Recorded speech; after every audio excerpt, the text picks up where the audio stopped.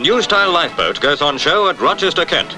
Given the once-over by Admiralty experts, it now goes into mass production.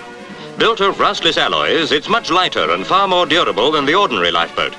Its designer, Scotsman Proctor, was formerly an aircraft engineer and has incorporated into the new seacraft techniques perfected in aircraft construction.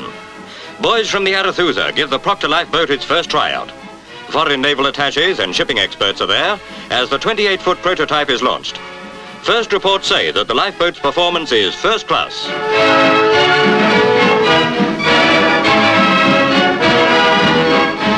Meanwhile, at Baltimore, Coast Guards demonstrate the fastest lifeboat launching in the long history of rescues at sea. The boat is hustled from deck to water by the P's cradle, first new development in lowering a lifeboat since the days of the Armada. A remarkable rig, almost as fast at retrieving as at launching.